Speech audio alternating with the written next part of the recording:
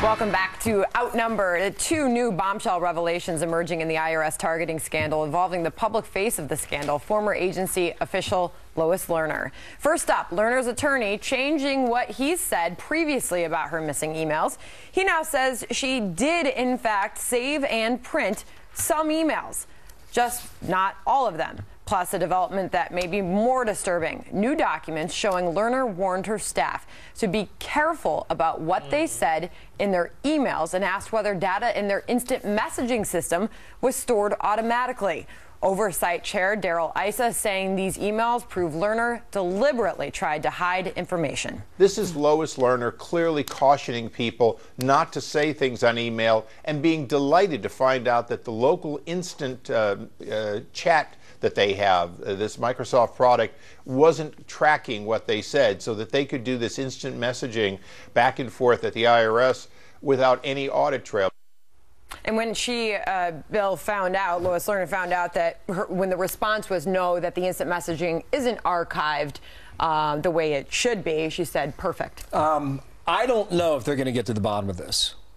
I'm not saying Daryl Issa is going to give up, but I don't know if they're going to get to the bottom of this. But when you go back to what the letter from the Society of Professional Journalists, two of the things they cited, two of the main four criteria that they were most critical of, blocking requests to talk to specific staff, and excessive delays on interview requests. That's something that ICE has been banging on for 2 years now. Right. Yeah, and it just feels like the writing's on the walls here. Kirsten, what do you think? I don't know. I wish there was a way to get her, give her immunity or somehow just stop with this. Do you know what I mean? It's so obvious that Maybe they offered and she said no. Stuff is being hidden, and that there just keeps being more and more evidence. I was trying to think about it. The truth is, I think a lot of this is actually said more often than you would realize what she said. I mean, I remember when I worked in the Clinton administration being told the same thing. Don't put anything in writing.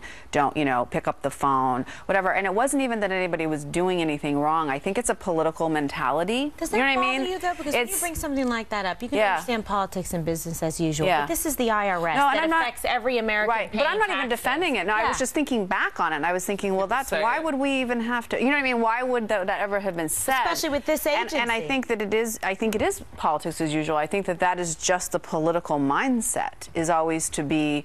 Don't ever have any evidence of anything, even if you're not doing anything. You know what I mean? And so to me, it doesn't mean that that doesn't mean they're necessarily doing something.